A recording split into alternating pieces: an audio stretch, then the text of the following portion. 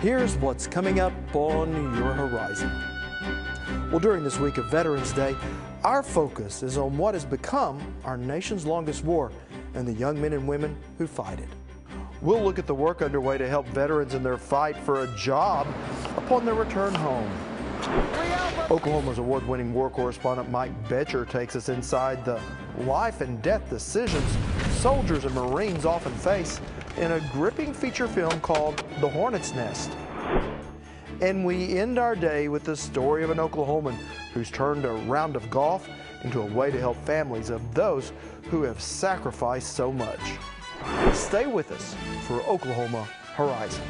Oklahoma Horizon is made possible by the Oklahoma Department of Career and Technology Education. Oklahoma's investment in Career Tech provides more than nationally recognized technology education and training.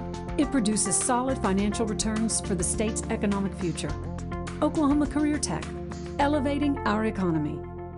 And the Oklahoma Department of Agriculture, Food, and Forestry, helping good people grow good things. And now, from the Career Tech Studios in Stillwater, here's your host, Rob McClendon. Hello, everyone. Thanks for joining us here on Horizon. Well, America's military is expected to discharge up to 1 million service members over the next several years. And many of these young men and women are heading back to school in hopes of gaining the skills for their final fight of getting a job. Joining me now from the campus of Oklahoma State University is our Courtney May.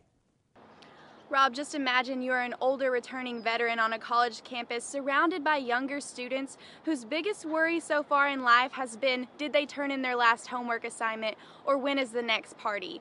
And it's that dynamic that many returning soldiers face when returning to a college campus, and also have been witness to things on the battlefield that their fellow students would never understand. Moving from the life and death decisions on the battlefield to the peacefulness of a college campus can be a difficult transition for returning student and veteran Ryan Maley. In the military, you are trained to kill.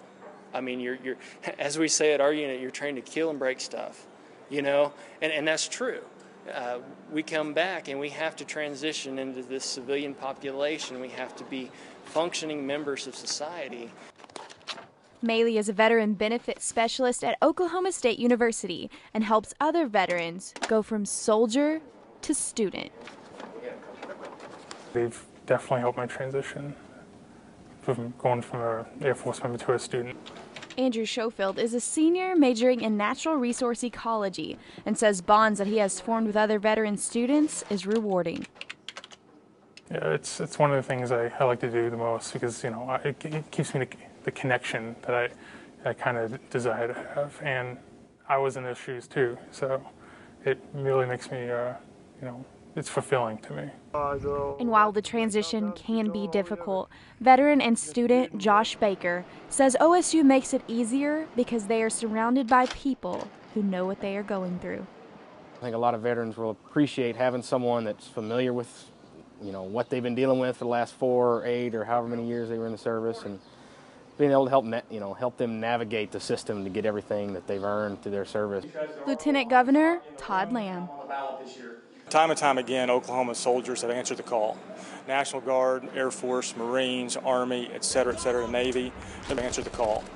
Paula Barnes has worked with OSU Veteran Services for 30 years, and she says it's because she loves serving the people who have given her our country.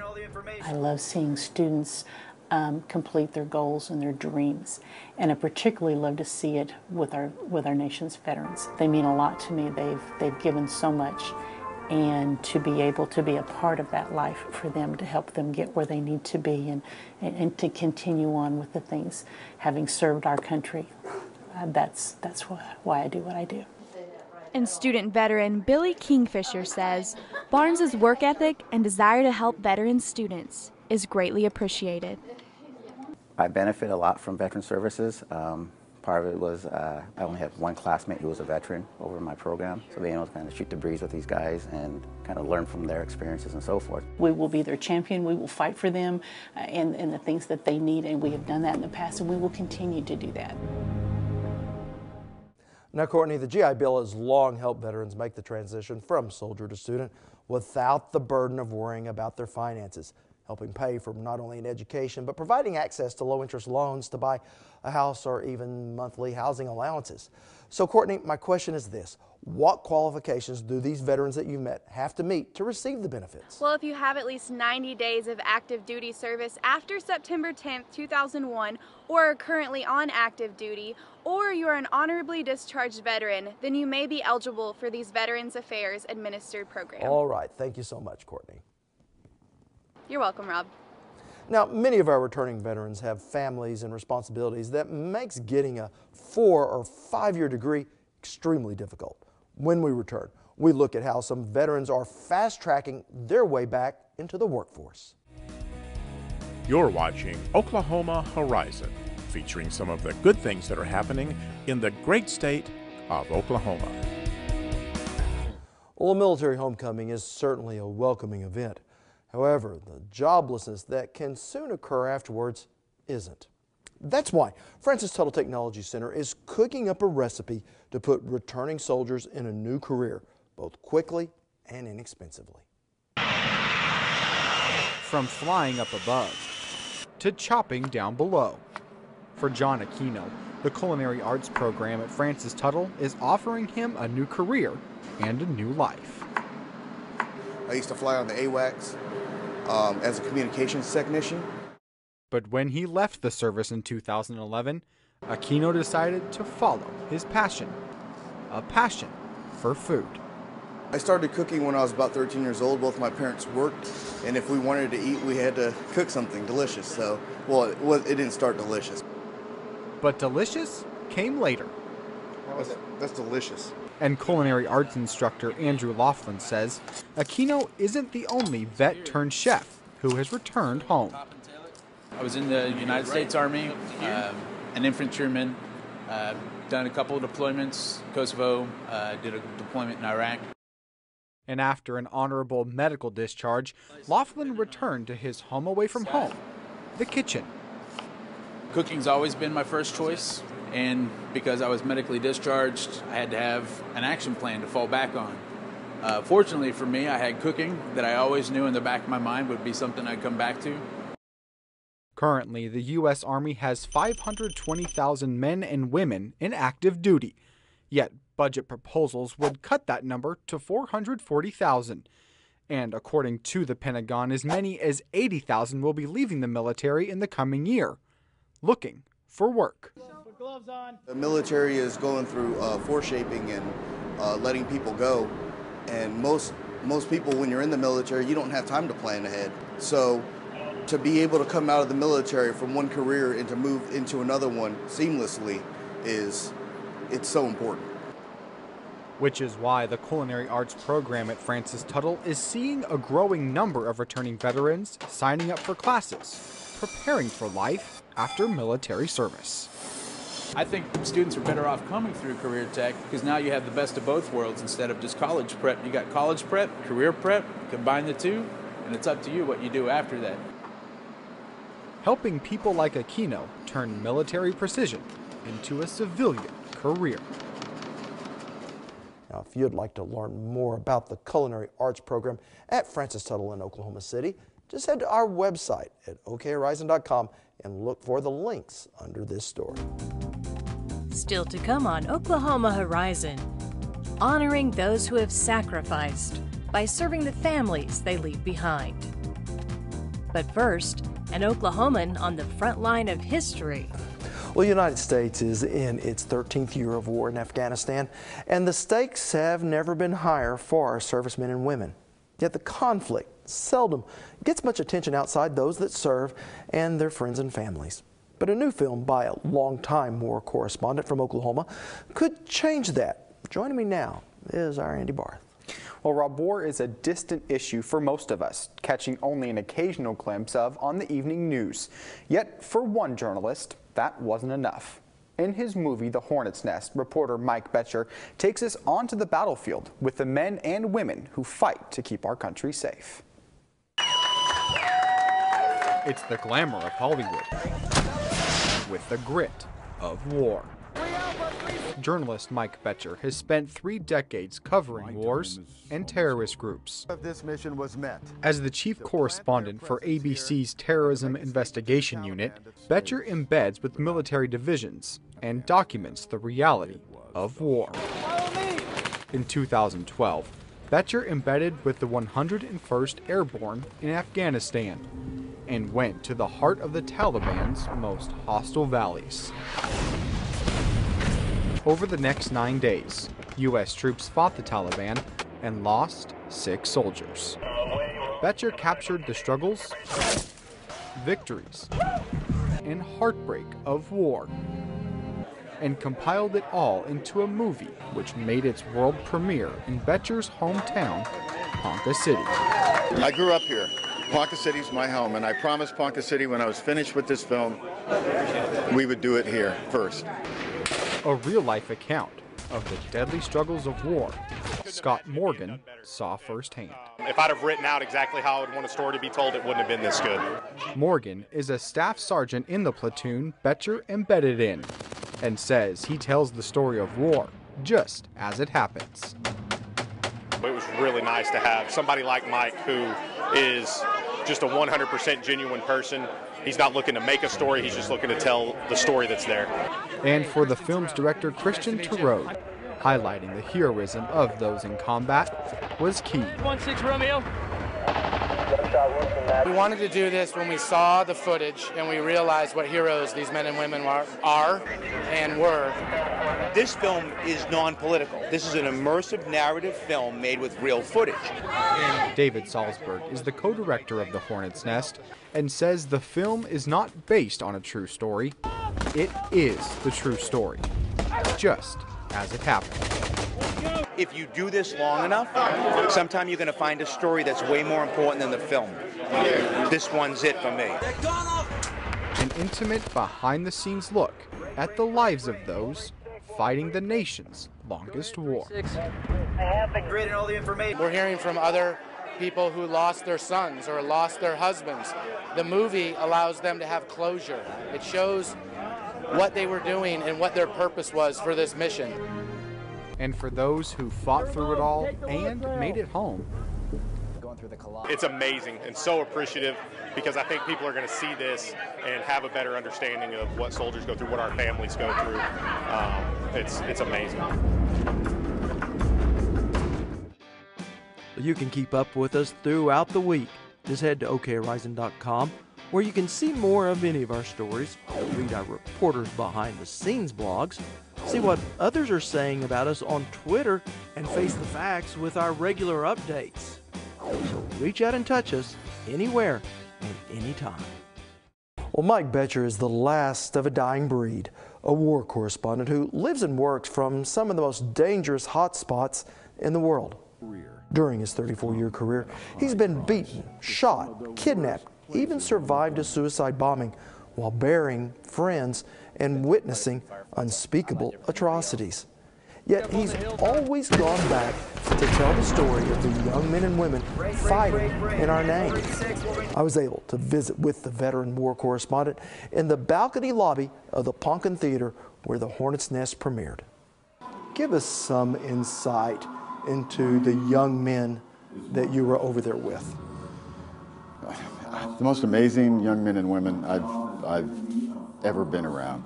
You know, they volunteer. They raise their hand and say, I will go out there and so you can sleep tonight.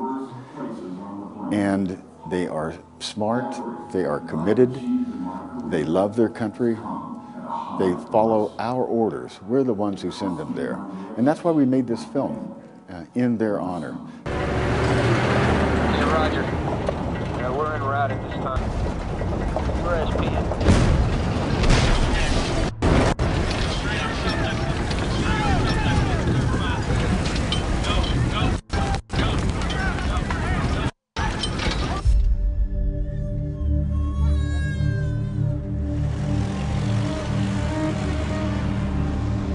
The American convoy was traveling this direction. The other way, civilian vehicles. They slowed down when the convoy passed. So did a suicide bomber, and inside his car, he had 600 pounds of high explosives.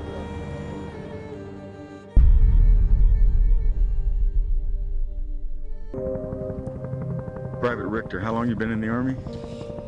Exactly a year, sir. That was the first actual trauma casualty in my care, sir.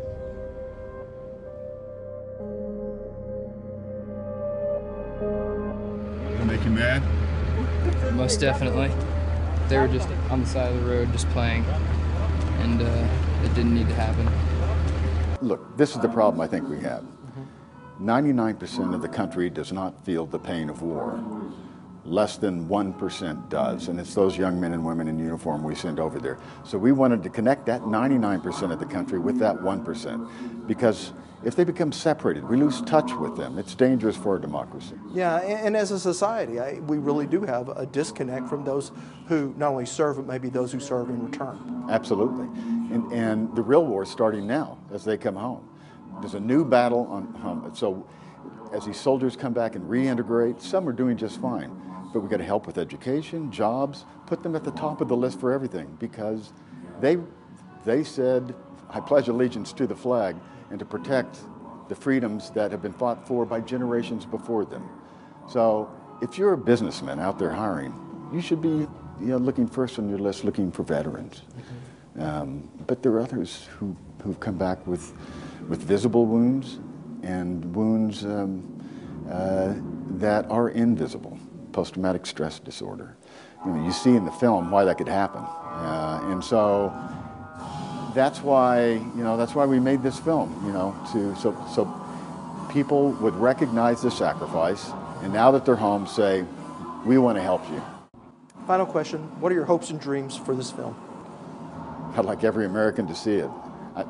We need to make that connection, the 99% that doesn't feel the pain of war with the 1% that does. If every American sees this film, this is my dream, that when you see a serviceman or woman in an airport, and as Americans do now, which is great, they say thank you for your service. The next time, after you see this film, when you say thank you, you'll know exactly what you're thanking them for. And when you see this film, you won't just thank them, you'll give them a hug. Well, Mike Boettcher, congratulations on a great piece of work. Thank you so much. And if you'd like to see my full interview with this veteran war correspondent, just head to our website at okhorizon.com, where we have it streaming. Well, despite their service, the unemployment rate of military veterans still exceeds that of the general population. That's why an initiative called the Oklahoma Military Connection is helping link companies to veterans looking for work. This kind of event brings those people who really are dedicated to hiring veterans and the veterans who need a job. Some of them have tremendous skills that are really needed to keep the business and enterprise of Oklahoma running. Before each hiring event, registered veterans will receive a list of companies hiring in their preferred fields, as well as resume preparation and interviewing tips. Now, to learn more about their next hiring event, just go to okmilitaryconnection.com, which we do have a link to on our website. Want to share something you've seen here today? Well, all of our episodes are streaming on our YouTube channel at Oklahoma Horizon TV, or you can subscribe to our weekly free podcasts on iTunes. Well, over 60,000 soldiers have been killed or disabled in military operations in Iraq and Afghanistan. And it's the families of these servicemen and women that Oklahoman Dan Rooney and the Folds of Honor Foundation hope to help. Each Memorial Day, top golfers from around the nation come to Owasso, Oklahoma to take part in what's called the Patriot Cup. Pro golfers paired with celebrities and military personnel playing not for prize money, but to raise scholarships and other assistance to give back to the spouses and children of soldiers killed or disabled in service to our country. The event is the brainchild of former F-16 fighter pilot and PGA golf professional Major Dan Rooney, who's the founder of the Folds of Honor Foundation and the creator of Patriot Golf Day. And it is all up to us to honor their sacrifice, to inspire, but more importantly, empower these families with an opportunity of an education.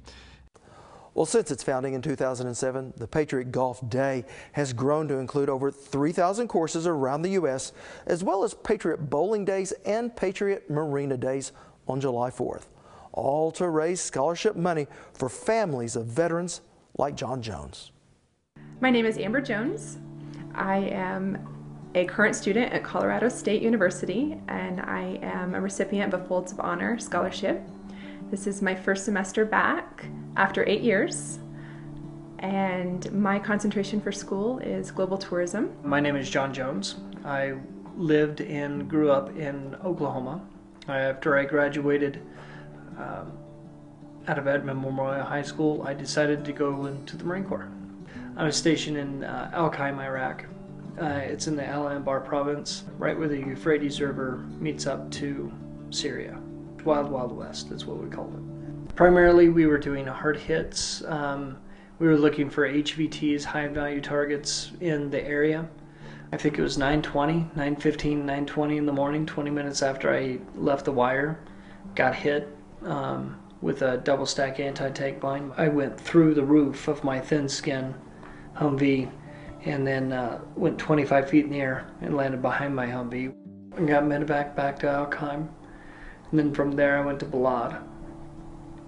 And then from Balad, Longstuhl, Germany, Longstuhl to Bethesda. So I underwent surgeries in Al-Qaim, Longstuhl, and Bethesda. It was every 24 hours, pretty much. After he had his initial 32 surgeries, the result eventually was losing both legs below the knee. We decided to leave Maryland and head down to Texas, which was closer to my 2 stepchildren.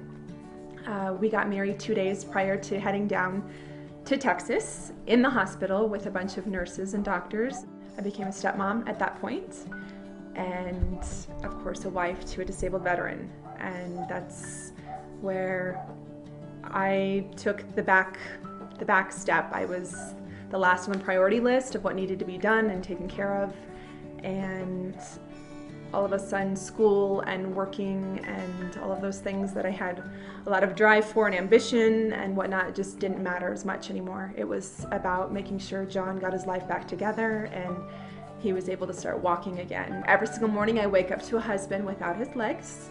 He has to get in his chair, he has to get in the shower, he has to use the restroom sitting, he has to do these things that he will have to do forever. She kicked me in the ass whenever I needed it and got me to where I needed to be and made me go to physical therapy.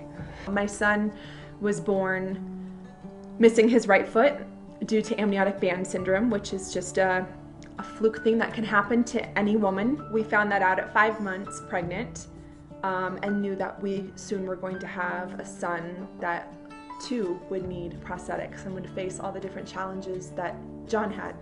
I mean, we had all the odds against us, let's just say that. And so as long as we kept open communication, which was not easy, especially for a Marine, you've got to really teach them how to talk about their feelings.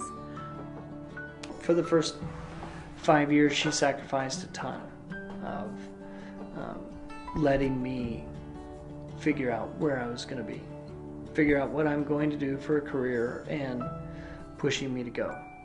Having like an organization like Folds of Honor just come in and be able to, give this money to spouses that, I think they sacrifice more than we do.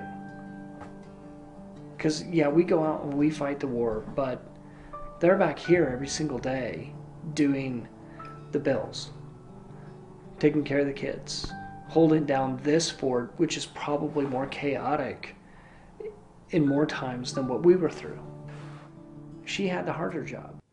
If you'd like to learn more about the Folds of Honor Foundation, we do have links to other stories, as well as more information on how you can get involved to help the families of those who serve. And that's all available at okhorizon.com. It's a new normal for Oklahoma's largest industry. Next time on Oklahoma Horizon, we look at how Oklahoma's energy industry is handling some significant challenges. The future of the industry is going to be headed forward in a manner where Oklahomans can all enjoy the benefit of job creation, energy production, and Oklahoma's economy on Oklahoma Show for the Heartland, Oklahoma Horizon. Well, there is an old saying in journalism that no story is worth dying for. An axiom Oklahoma war correspondent Mike Betcher says he could not disagree more with. While he recognizes the danger he puts himself into every time he travels into a combat zone, Boettcher believes there's an even bigger danger to our democracy if he doesn't. With less than 1% of Americans now serving in active duty, Boettcher believes it is his duty to show us, as we sit comfortably at home on our couches, just some of the sacrifices made by our nation's bravest sons and daughters. I'm Rob McClendon. Thanks for watching. See you back here next week. Horizon is made possible by the Oklahoma Department of Career and Technology Education and the Oklahoma Department of Agriculture, Food, and Forestry, helping good people grow good things.